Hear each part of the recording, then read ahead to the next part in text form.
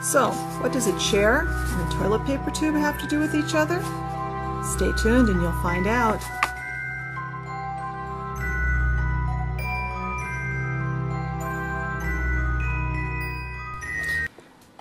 So, the dolls in your dollhouse would probably really appreciate this nice comfy chair. And it's really super simple. And it's recycling. So let's get started. First thing we need to do is measure up from one end of your toilet paper tube and pick the end try and pick a tube that's more round like this one. We're going to measure up from one end 1 1/4 inches. And we're going to draw a line all the way around the tube, just like I've done there. Then very carefully, so you don't cut yourself, use a craft knife, whatever kind of craft knife you're comfortable with, and cut on that nice line that you just drew so that you end up with a piece of tube that's 1 1/4 inches long. Now we have a little bit of drawing to do. We need to get out a piece of paper, just a piece of plain paper. We need to draw 3 lines. The first line is 1 1/4 inches up from the edge. The next one is 1 inch away, and another one another inch away. We'll use our scissors,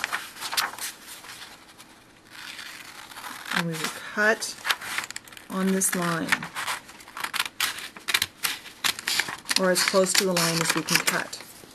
Now while we've got the paper here, we're also going to trace the end of our tube and make some circles on the paper. I'll show you why in a minute. Now we'll take our paper and we'll wrap it around our tube, around the part you've cut off or the part that's left. Trim it so it's just about the same length, so it just barely goes around the tube. Now we need to fold this in half and then in half again, so we're marked in fourths. Now we have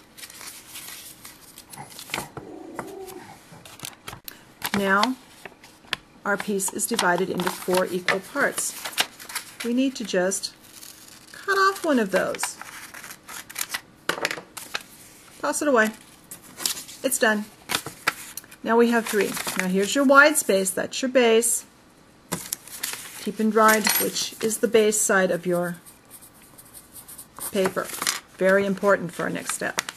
And we fold this in half. Should have done this part out. Double check that the wide spot is on the far end, and on this fold that we have, we're going to kind of round the corner, and right now on the round part we're going to come around the corner and we will cut on that fold and then on that top line and round the front off again. And you'll have a shape like this pattern that you'll now use. While we have our scissors out, we need to cut these round shapes. These round are cut way away. You need some space around them. And you're going to cut around them quite a ways so you have extra space. Now the next thing you'll need is you'll need a piece of cardboard. I grabbed this out of my recycling. It's a box that the cat food came in. You'll lay your pattern down and you'll trace around it. And you'll also trace the end of your tube twice. And you need to cut these out. When you cut them out, they'll look right. So at this point, you should have your little piece of toilet paper tube. This is now the chair back, and 2 kind of round circles, because these tubes are never perfectly round, circles of all the tube and these pieces of light cardboard. Now, remember those round circles that you cut out of the paper? We'll take those and we're going to make little snips. We need to cut up just 2 the line you drew and no further. And we will use some glue. And I like to start by going across. Set this down in the middle and start folding up and gluing this on. And the idea is you need to cover both ends, just like I've done here. All right, so you put glue all the way around and glue this paper onto the end of our tube. This is now the base of your chair.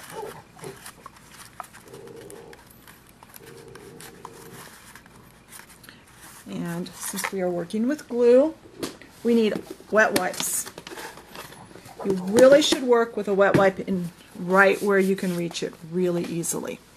Now while this sits off to the side and dries for a minute, you'll need your fabric, and choose a piece of fabric that has a really small print of some kind.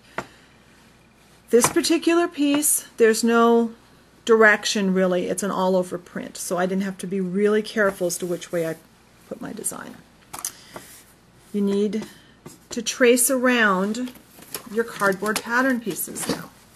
You need to trace both of the circles, each once, and you need to trace this back twice. And you need to leave space between all of these pieces because you need to cut away from the edges. Then draw 2 lines 1.25 inches apart that are down here with space on both sides of them. And we need to cut these out. Right, now we need to cut out our pieces. Here's our strip of fabric. This will cover our base.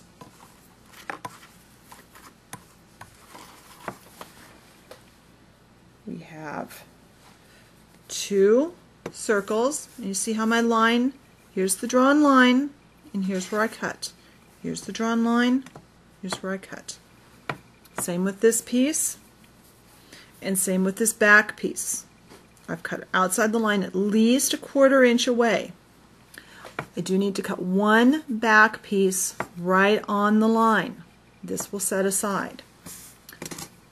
Now while we are drawing, we need to draw a line on our back pattern piece. And I like to draw this line on the colored side of my pattern piece. You'll see why in a minute. Draw a line 1 1/4 inches up from the bottom. This is the same distance as you cut your tube. See, that line's the same size. Now we need some quilt batting. This is just really lightweight quilt batting. If you know somebody that quilts, you can get a piece from them. If you don't have this, you can use something else that's soft and kind of puffy. You might be able to use those pads that they sell to take nail polish off with, the flat cotton pads. Just find something that's, just give a little bit of padding. Now, look at your back pattern piece. We need to put glue on here, but only from the line up. This is one of the few times you'll ever see me using glue right out of the bottle. As you know, if you watch my videos, I never use glue right out of the bottle. Today I will. Now I'm using just this knitting needle because it's easy to clean and it's straight and strong. It's a good thing to spread your glue. You'll need to spread your glue nice and evenly on the back piece from the line that you drew on up.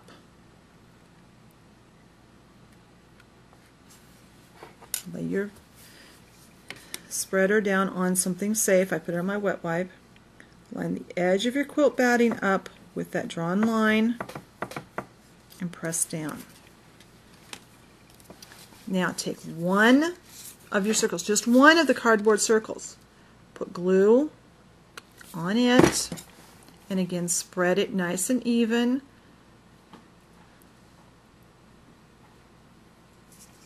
Try not to get too much on your fingers and put it down. Then wipe off your tool right away. One of the keys to this project is be as neat as you possibly can. Wipe the glue up every time you touch it. Now we are going to cut. You'll need to use scissors that are pretty sharp to cut this quilt batting. And we cut right along our cardboard, just as close as we can. And there's the back. And this padded piece will be your seat cushion, because you don't want your doll to sit on a hard surface, do you? She wants to be comfy. It actually makes it look a lot more comfortable, even if she doesn't really care. All right, now it's time to put the fabric pieces on. I like to take this base and start actually with it. Now, we have these lines. We are going to make sure those lines line up with the top and bottom. We are going to draw one little line of glue there. Make sure we stay lined up with the lines. We're going to anchor that end. And this piece will set off to the side for a few minutes to set up. We have a lot of gluing to do now. Now, let's take this circle that we didn't pad and one of our round pieces. We need to clip only as far as that line you drew in the fabric. If we tried to fold this over without clipping it, we would have bumps and bunches and it would just be a mess. By clipping, we give the fabric somewhere to go. We make it a lot easier to make a nice smooth finish. Lay this down, fabric down, right side to the table, to your surface. Put your cardboard circle on, put a little glue. Now I have my wet wipe right here. It's really important. Using my gluing tool, I'm going to pull up and I'm going to pat them. I find I have more control and I'm able to pull up better with this tool. You can use your fingers if that's what you're more comfortable with. Wipe your fingers. Pick up the glue. Put some glue over here. Do the same thing. Just keep pulling and working. You want to get a nice smooth finish. I like to start with this one because this is actually going to go on the bottom, so it's a good place to practice. This one doesn't show as much.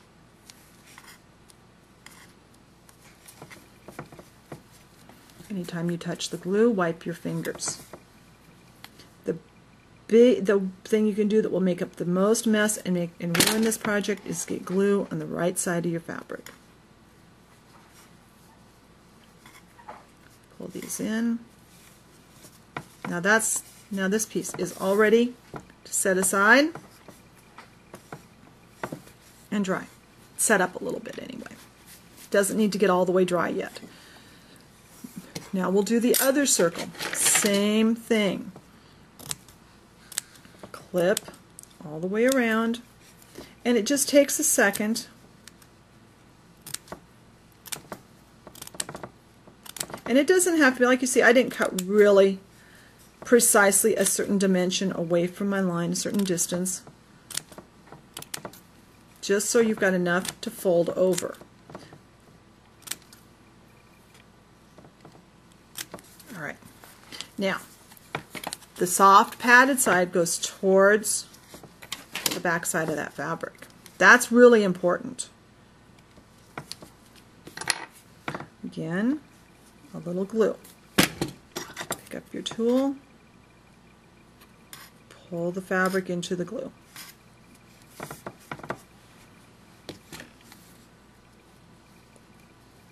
It's just the same process over and over. You put the glue down, you push the fabric into it.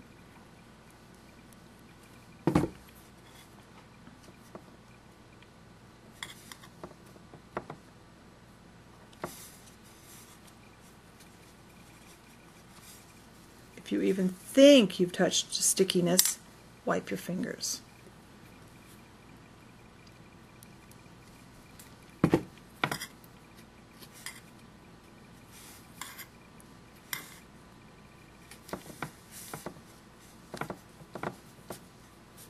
And set it aside. It's a good idea to wipe your tray up a little bit.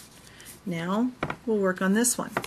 Now this area that does not have padding on it, we are going to put quite a bit of glue there.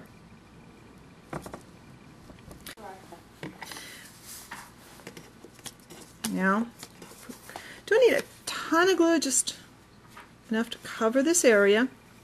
This will be hidden behind the seat, behind the base. Now, wipe your tool off because you don't want to have that stickiness all over your table. Now, put the back fabric that you cut extra, that you cut a knot right on the line, that down, face down, put this down. Now, there will be glue seeping through here. I like to use the side of the needle to kind of roll this. Now wipe the needle. Don't worry that glue seeps through here. It won't show on the finished chair. As you can see, that is actually inside. So, it's fine. Now, turn this over. And we need to anchor our corners first. I like to do the bottom corners first. Little dab of glue in each corner. And pull the fabric at an angle. Nice thing about this really thick glue is it holds really quickly. Wipe your table every time you move this, because there is a little glue seeping through that bottom.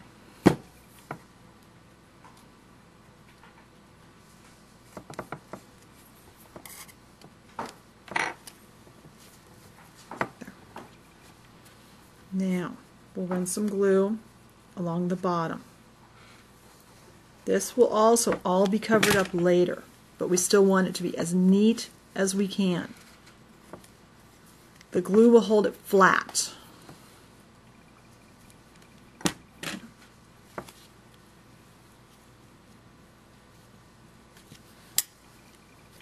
Right.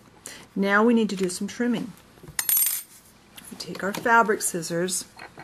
We make a couple of notches.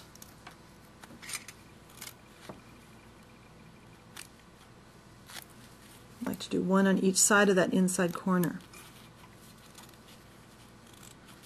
And then I cut it a little close to that corner, but it'll be okay. We'll still get it pulled over.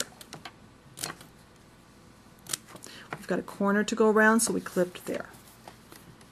Now we just put some glue here and fold. Put some glue, fold these fabric pieces over so that they cover. Check your front and your edge. Be sure you wipe the glue up. Use your tool to kind of help you pull that around.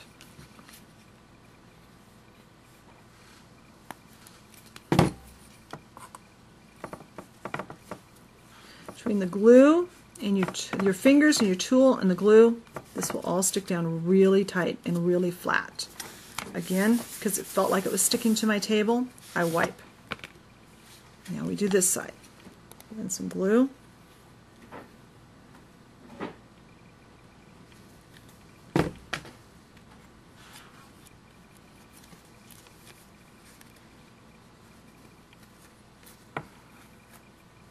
Sometimes it seems like some fabrics the tool is more important than with others. Right, now this is what this looks like. You've got that folded over and it's gluing down. Let that set aside for a few minutes while we work on this. Now, we've got these lines. We are going to, again, clip up to the lines. And I like to work a little bit at a time. Now remember, this is just paper here, so it's not really strong, so don't push really hard. Just enough to make the glue stick. Put your glue on the paper at the top, because that will all be covered up. We don't want to put glue here except on the back, because it could show through. Now, to the other end.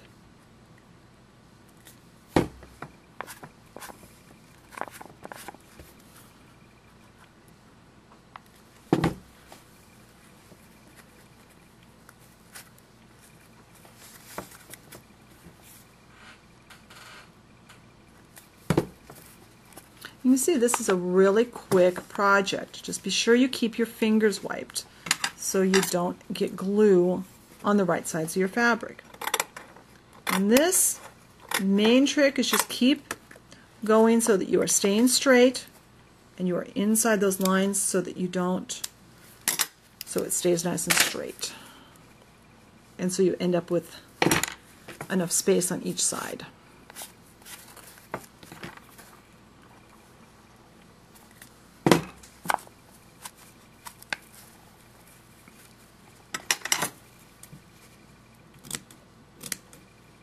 You don't need to make a lot of clips. This fabric is laying really nicely, so I don't need to clip it really close together. If the fabric was thicker, I'd have to make more little clips into it. I think I get all the way around. Now when you come back to where you started, you'll cut your fabric off. There. You just want it to you can overlap a little, but you don't want to overlap a lot. That would just be a waste of fabric. Don't worry about gluing here. That will be held down later on our next step.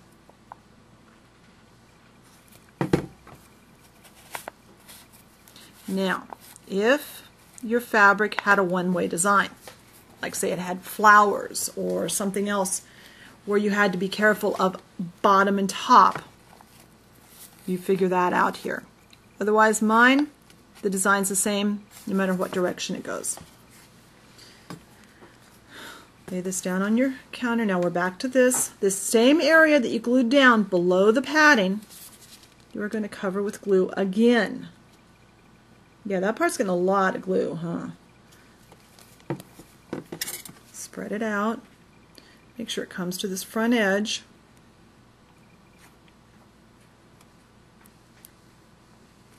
And wipe this off so we don't get glue. Now, that seam, this is where we seamed it. That needs to be covered. Now, we fold this up, and I like to use, oops, I've got glue on my fingers, wipe my fingers dry. I like to use these hair things, these ponytail holders. They're the really small ones, and I got a bunch of them at Dollar Tree. But anything you've got, rubber bands, whatever you've got that will hold this round. Now I like to take that padded piece and double check, is this going to fit? Yes, my seat fits. So I like to do this now. I think it really looks better and it keeps it kind of more round. Put plenty of glue in there. Decide if there's a better edge and stick that in and let this dry. This needs to be set off to the side so the glue can dry. Now I have one that has been drying for a while. It's all dry. I did this a couple hours ago. Pull off our little hair ties. And it's okay if they stick a little. Now, that piece of fabric we cut that was the same size, it was cut right on the lines, same size as our pattern. That's our back cover. We're going to put glue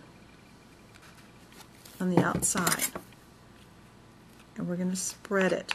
Try not to use a whole bunch of glue here, just enough to cover, but get it right to the edges. You want enough that it will hold your fabric and seal the edges down, but not so much that it seeps through too badly. Now, line this up.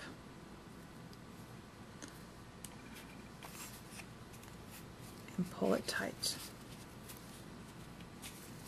Now, some more glue. I like to do about 1/3 of it at a time or so, maybe almost a half. I don't like to have glue all the way around though at once. I like to kind of fiddle with it a little. And this comes all the way around. Sometimes, like this time, I think this one I'll have to trim just a little when it gets dry. Smooth that around. And pull it tight. Try and get all your wrinkles out. You'll have to work with it. Then that bottom, where it's got the unfinished edges on, put glue there, and glue the unpadded circle. That's your bottom to your chair. And let it dry. And when it gets dry, you might have to go around and, like I've got a string here. This will need to be trimmed.